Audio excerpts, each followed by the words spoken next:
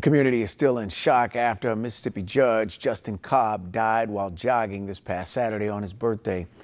Today, members of the legal community are missing their colleague, including local attorney Leanne Key, who spared a moment to talk to us about the late judge.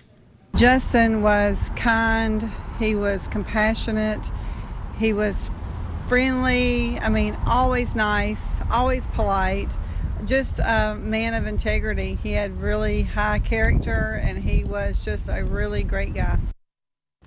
Cobb's death was confirmed by Lauderdale County Coroner Clayton Cobbler, who said Cobb was pronounced dead around 11 a.m. Funeral services for Cobb will be held tomorrow at First Baptist Church. A visitation will take place at 9 a.m. and the funeral will immediately follow.